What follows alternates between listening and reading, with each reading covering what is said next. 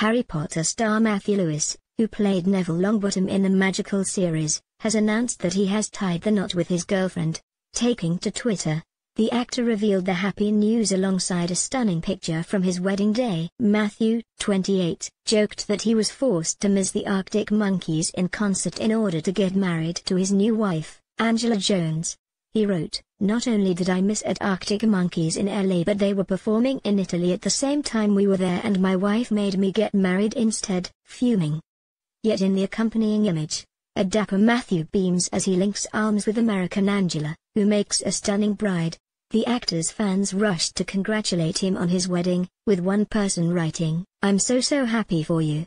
You both look so good together." Another well-wisher said, "Congratulations Matt. You both look lovely and happy. Enjoy your new life together." Meanwhile, other fans referenced Matthew's Harry Potter past, with one person quipping, 10,000 points to Gryffindor. Congratulations are in order to Mr. and Mrs. Longbottom.